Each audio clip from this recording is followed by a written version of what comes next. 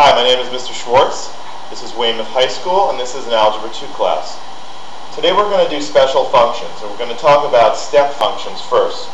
We're also going to talk about piecewise functions, but we'll talk about those later. Step functions you already know intuitively, because if you have a cell phone and get charged by the minute, you generally pay a certain amount of money for the first minute, and as soon as you run over into the second minute, you start paying. So whether you have 1 second or 2 minutes, you're going to pay the same. So for example, on my cell phone, if I run over, I pay 40 cents a minute. As soon as I go over 1 or 2 seconds, I pay the other 40 cents for the next minute, up until 2 minutes. As soon as I go over 2 minutes, the next 40-cent increment is imposed. And that's called a step function, because when you graph it, it looks like a flight of steps. You'll notice here, first minute from 0 to 1, 40 cents, right?